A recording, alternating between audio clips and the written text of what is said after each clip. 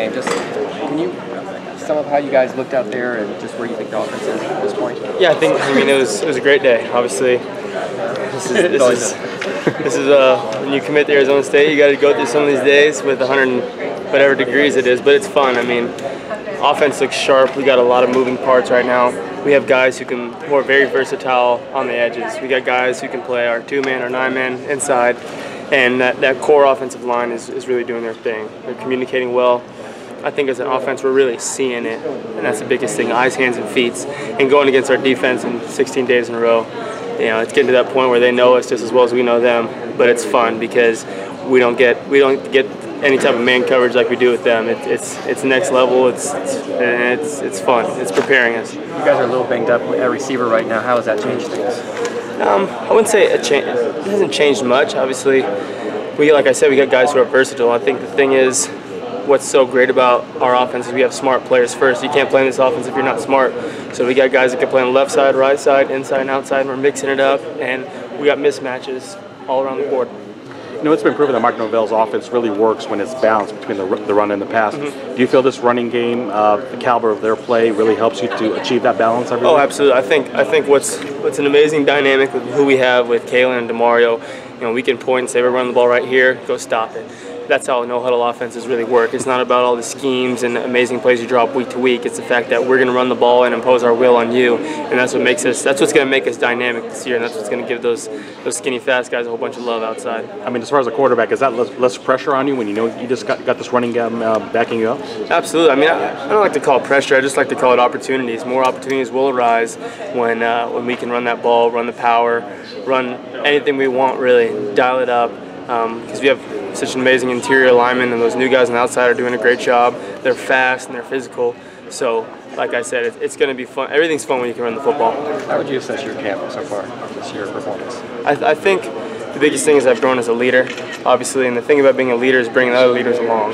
There's going to be bad days, there's going to be good days, but the main thing is that I don't got to make a play every single play, and that's really what I've learned, is that whether it's a check down, whether it's thrown away, whether it might even be taking a sack, I'm learning every single day, because adverse situations like we see out there, it's only preparing us for when the real seconds are on the clock and a pressure situation is ready. How's this stadium coming to fold? You played there today. What's it like? What's the difference? Oh, it's great. I wouldn't want to be an opposing team coming in that south end zone or that north end zone. I'll tell you that right now. They're going to be nice and close to that end zone. It's going to be loud. We have the best student section and fan base in the entire country. I've seen a lot of different away fields, but nothing is going to be like this because it's dynamic, and like I said, it's going to be loud, boy.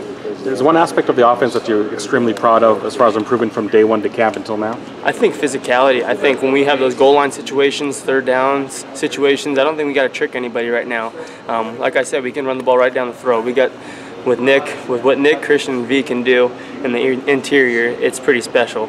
And that's what's going to be the most fun, is that the way we've improved and performed in the run game, it's going to be fun. Would it be fair to say that the passing game is going to look different this year than it was last year? Absolutely. I mean, I think it could look different. I think we have the capabilities of really using sideline to sideline, no matter what hash we're on, and that's what's exciting, because we really do have some serious speed in the slot position, whether it be Gump, whether it be DJ, and we're going to be able to stretch teams vertically, but nothing happens without the run game. You know DJ well. What do you expect from him this year? Well, I've known DJ room with him for about 3 years now. I know him better than I try to say I know him better than his family. What we can expect from DJ Foster this year is that with the ability that he can do as a receiver, he can get some serious separation. So you're going to see some serious explosive plays from him, because when he catches the ball, the game has just started. And the thing is, he can get open. So once he's open and I give him the ball, it's up to him to do what he does, and that's breaking tackles, because he's the most physical 190-pound kid I've ever met in my life. Do you think a lot maybe too much has been made as far as him adjusting to wide receiver role? Because the first 3 years over here, I mean, he was catching receptions quite a bit every game. Oh yeah, absolutely. I think if you ask Saguaro coaches or whatever, they say 7 on 7. That's what DJ did, that every single day, every rep. He's great at it. He's just he has a natural ability to get off press coverage, soft coverage, and step on people's toes. The separation that he can get from the inside outside, use him in speed motion, it's amazing what he can do. And it's just exciting for him, because he's eager to improve every single day, and he knows that. And they're putting him in there. No one works harder than DJ. No one has to know more than the offense than him. And it's going to be exciting to see what he can do. I know that you were the recruiting coordinator for DevilsDigest, and it seems like that guy really came as advertised. I mean, 3 years at UCLA, you just expected a certain caliber wide receiver. Looks like he really hit the ground running from day one. Absolutely. Devin might be, from the conversations that we've had, whether it be texting or phone calls or in the building, he's one of the hungriest kids I've ever met in my entire life. He really came in here with huge goals, and now he's coming in here understanding that he's a team guy, and that's huge for him because he's staying humble, he's putting his head down and working, and he's getting his respect through his play, and what he can do is pretty unbelievable. But he's learning the offense, he's a very heady player, and you're going to see him in the end zone this year. It wasn't fun going against last year's cornerbacks, and these year's cornerbacks are maybe even just a little better. Oh yeah, when we get down 3rd and long against our defense right now, and they're in man-to-man coverage, sometimes you got to really look left, right. Who do I want to attack? Do I want to attack Bercovici? No. Lloyd? No. It's pretty amazing, and the fact that we're so blessed that we are going to be able to go against that every single day. It's going to be interesting to see what that Bird gang can do this year. Give us a lot of good field position. And what's that dynamic? We're talking about Jordan Simone now. Good friend, roommate, and then you're seeing him on the field there. What's that dynamic like? Is it fun? Is it weird? Is it? You can't outsmart Jordan because he's one of the most prepared, hardest working, confident players I've ever met and been around. From him on scout team, he was an intense, smart football player. And just seeing the command that he has over the leadership, the understanding of coverages, understanding of plays, it's amazing to see what he can do because it's a chess match between him and I.